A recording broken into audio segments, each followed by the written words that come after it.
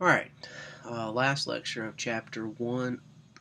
Very, very important talk, and we're going to spend a lot of time working on this in class, or a little bit of time working on this in class. A lot of this you should remember from Chemistry 1, and it's in talking about uncertainty and measurements. So when we take measurements. In the world, there are two types of numbers. There are exact numbers, or we typically refer to them as counting numbers or defined numbers. For example, if there are 24 people in this room, there are exactly 24 people in this room.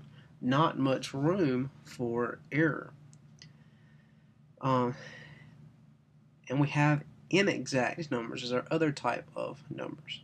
They are derived from a measurement. So if we get out our triple beam balance, or if we get out our graduated cylinder, or if we get out our centimeter ruler, there's going to be a little bit of error because not everyone reads the instruments the same exact way. All measurements have a certain degree of uncertainty or error associated with them. If I gave the 6 different groups in this class a ruler to measure the length, width, and height of the classroom, I would probably get close to 6 different measurements. That just depends on how you would read your tape measure.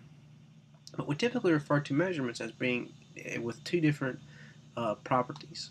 The first of which is being accuracy. Okay, accuracy tells how well measured quantities agree with the true value, or it refers to the proximity of the measurement close to the true value.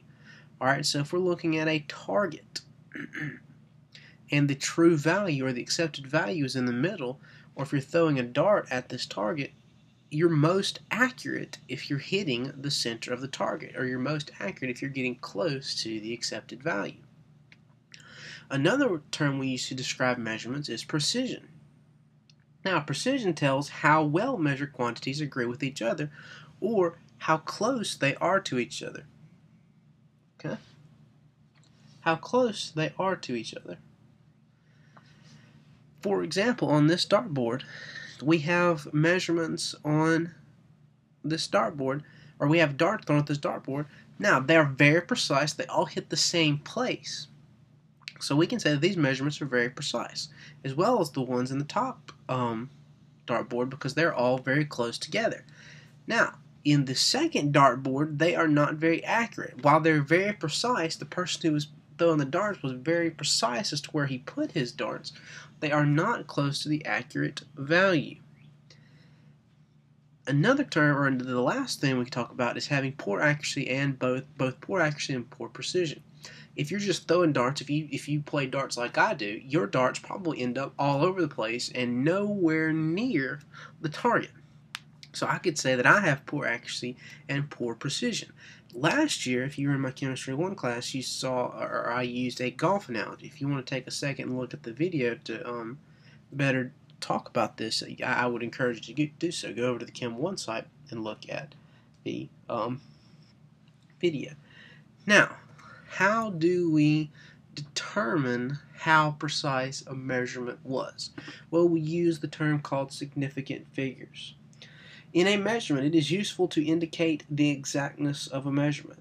The exactness is reflected in the number of significant figures. The term significant figures refers to the number of digits that were measured. Now, when rounding calculated numbers, we pay attention to significant figures so we do not overstate the accuracy of our answers. Significant figures tell other scientists how good or how exact their measurements were, or how exact their instruments were when they are studying the same types of systems. Now, let's talk about the rules or guidelines for determining the significant figures. Number of significant figures the number of significant figures is the number of digits known with certainty plus one uncertain digit. For example, if I have 2.2405 grams, meaning that we are sure that the mass is exact to the thousandth place, but we are uncertain about the nearest 0.001 gram digit. that means that we have to take, and when making a measurement, we always estimate another digit on the end. We have to look at our scale and estimate another digit beyond that. To help with this, you may get from the Chemistry 1 lectures again. Now, let's talk about the rules for counting significant figures. Non-zero digits are significant to us. Any number that is not a zero is a significant figure. Zeros between non-zero numbers are themselves significant. So, if we have zeros that are in between two significant figures, or they are sandwiched, we call them captive zeros. They are in between two zeros. They are significant. Zeros at the beginning of a number are never significant. We consider these leading zeros. And zeros at the end of the number, trailing zeros, are only significant if a decimal point is there. Okay, so what does this all mean? Well, how do we determine if a number is a significant figure? Well, really, there are two things you got to look at. If it's a leading zero, the number is never significant. If it's a trailing zero, it's only significant if there's a decimal located anywhere in that number. Captive zeros, or the ones in the middle, are significant. Non-zeros are significant. Now, how do we calculate with significant figures? Well, when adding and subtracting, we report to the least significant number of decimal places. The least significant number of decimal places. When multiplying or dividing, answers are rounded to the number of digits that corresponds to the least number of significant figures in any of the calculations. Now, we're going to work a little bit on this in class, so don't fear if you're kind of lost here. But I would suggest taking a look at the Chemistry 1 lectures as I go into much greater detail with these calculations. Now, let's talk about dimensional analysis. Dimensional analysis is quite important in Chemistry 1. We spent a lot of time doing dimensional analysis. You may refer to them as the boxes. I do a little bit different in Chemistry 2 just because it's quicker to do it this way. But dimensional analysis is simply a problem-solving step that we used for most everything in chemistry. We use this dimensional analysis to convert from one quantity to another.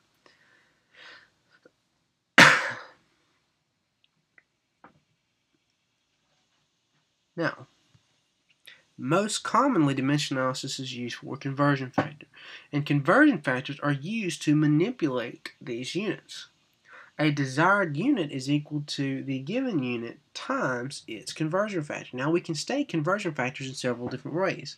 Here, we have an equality statement where 1 inch is equal to 2.54 centimeters. We can take these equality statements and convert them into fractions. And as long as this is equal, we can reciprocate this any way, or we can manipulate this any way we need to. Conversion factor is equal to desired unit divided by given unit. These are fractions whose numerator and denominator are the same quantity, just expressed in different units. Well, 1 inch is exactly 2.54 centimeters, so this is pretty much saying 1 divided by 1 is 1. Just we're using a different unit to indicate, or to go with a different number to make them 1. Now, use the form of the conversion factor that puts the sought for unit in the numerator. For example, if we're starting off with a given unit, we're going to put that given unit at the bottom of the next box, or at the bottom of the next fraction. Remember, we're going to multiply all these. And the desired unit is going to go on top.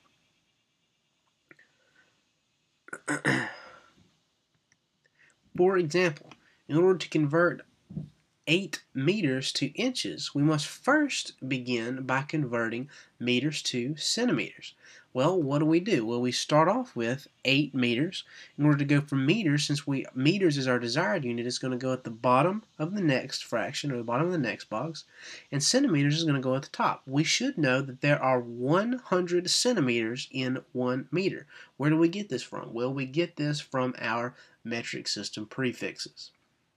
Okay, that leaves our units in centimeters now. Now, centimeters is what we are given.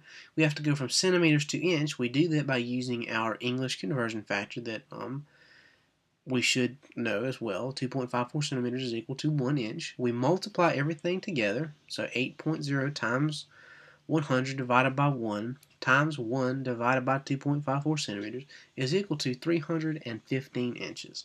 Now we will work more with dimensional analysis a little later. But let's talk a little bit, let's kind of think about dimensional analysis. There are really three questions we need to ask ourselves. What are we given? What quantity do we need? And what conversion factors do we need to go through? So, we are given meters in this one, and we're trying to go to inches. So we're starting with meters. Inches is our ultimate goal.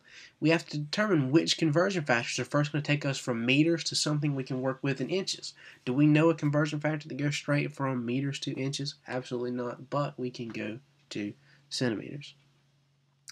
Simply multiply and divide.